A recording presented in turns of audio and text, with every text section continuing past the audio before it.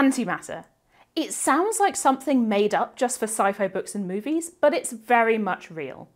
We create and send huge quantities of antimatter particles through our accelerators at Fermilab to test the known laws of physics. But what if a particle could also be its own antiparticle? That's what we're talking about today on Even Bananas.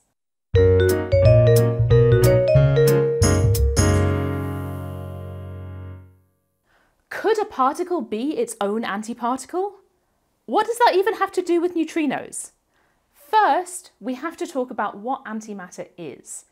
Is it something at the heart of some evil plan to destroy the world? Yes. Sorry, no.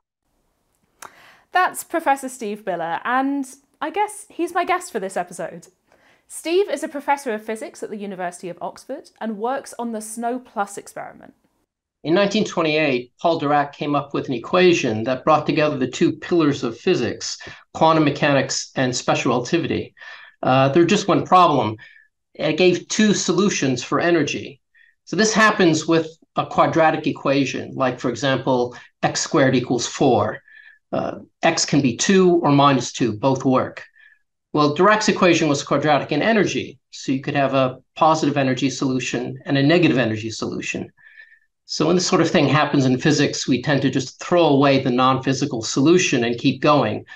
But Dirac wondered whether the negative energy solution could have a physical interpretation, and that led him to postulate the existence of antiparticles. So nowadays, we don't think of antiparticles as having negative energy. We think of them as particles that have their fundamental properties reversed. And amazingly, a few years later, in 1932, the antiparticle to the electron was discovered, the positron, which looks identically like an electron, but with a positive charge. If we know anything about neutrinos, we know that they're as weird as possible at every opportunity. It's kind of their thing. True to form, they might not fit into the particle-antiparticle pattern either. In fact, there's a possibility that neutrinos could be turned into their own antiparticles, which isn't unheard of. Photons are their own antiparticles. But this would be a first for massive particles, and one more reason that neutrinos are unique. Three important properties that distinguish one particle from another are mass, charge, and spin. One of the easiest ways to tell a particle from its antiparticle is by looking at its mass and charge. Got a particle with the same mass as the electron but positive charge? That's a positron. Of course, neutrinos don't have charge, so we can't use that to tell them apart from antineutrinos. What about spin? We often refer to particle helicities to refer to whether a particle spins clockwise or anticlockwise relative to its direction of motion. Neutrinos are particularly weird, and they all spin anticlockwise, whereas antineutrinos spin clockwise. As far as we can tell, this may be the only difference between them. If so, then maybe it's possible to flip an antineutrino into neutrino, or vice versa. The ability to perform such a flip is directly dependent on the particle's mass. The more massive it is, the easier it is to flip around. Neutrinos are incredibly small in their mass, at least 1 million times smaller than that of the electron. But against all expectations of the Standard Model, the mass is not zero. So maybe it is possible to perform this flip. If this flipping were possible, it would mean neutrinos were a different type of particle, called a Majorana particle, named after the Italian physicist Ettore Majorana, who proposed them. No massive Majorana particle has ever been discovered, and neutrinos are the only particles we know that could be one. So why is this a big deal? There's a problem with the universe. When it was created, you must have had equal amounts of matter and antimatter, because you started from nothing, so it should all still add up to nothing. But if that's the case, it should have all annihilated with itself, and there should be nothing left. So fortunately for us, something must have happened to prevent this from occurring. Somehow a small amount of antimatter must have flipped over into matter. So maybe neutrinos hold the key to understanding how this happened. But how do you test for this flipping? The only practical way we know is to look for an extremely rare process called neutrino-less double beta decay. To understand that, let's take 2 steps back to normal beta decay.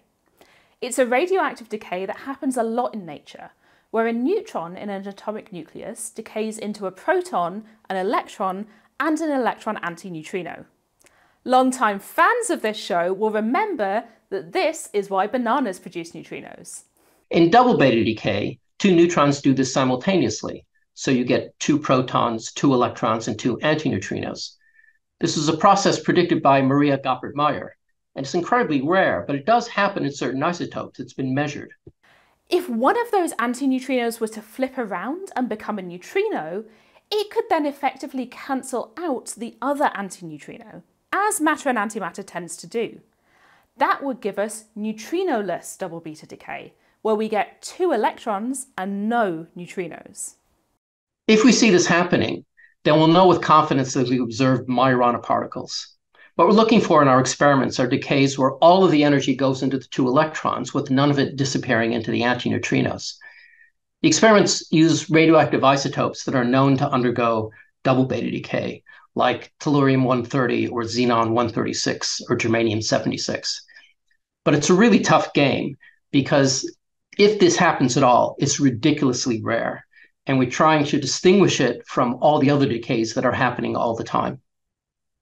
Some experiments, like SNO+, use large detector volumes to try to maximize the number of decays that they see, whereas others, like Legend or Nexo or Cupid, will have smaller detector volumes but better energy resolution to try to distinguish them clearly from normal decays. Legend combines the expertise from two previous experiments, Gerda and Majorana. The Majorana demonstrator was located at Sanford Underground Research Facility, right down the tunnel from the new home of the Fermilab hosted experiment, June. So why are we so excited about this? Well, you've heard me say before that neutrinos could explain the matter-antimatter imbalance in our universe. The bit you might not have heard is that it only works if neutrinos are Majorana particles. Measuring neutrino-less double beta decay could also give us information about the neutrino mass, and well, particle physicists would be really excited because it's a whole new kind of particle, and that's the kind of thing we love. Complicating this is the fact that we don't, in fact, know what the actual value of the neutrino mass is, which plays a crucial part of the flipping probability. Depending on what this value is, a discovery might be right around the corner, or it could be several years before we know the answer. But neutrinos have revolutionized our ideas of physics many times, so maybe they could do this again. Couldn't have said it better myself. Thanks, Steve. Bye, Kirsty. There are a lot of mysteries in the neutrino world, and we're just getting into them. Like, share, and subscribe to come along, and let me know in the comments, what do you think is the most interesting neutrino conundrum? Fun fact, Italian physicist Ettore Majorana, who worked on neutrino masses, famously disappeared in 1938. Enrico Fermi once said, "There are several categories of scientists in the world. Those of second or third rank do their best but never get very far. Then there is the first rank, those who make important discoveries fundamental to scientific progress. But then there are the geniuses, like Galilei and Newton. Majorana was one of these."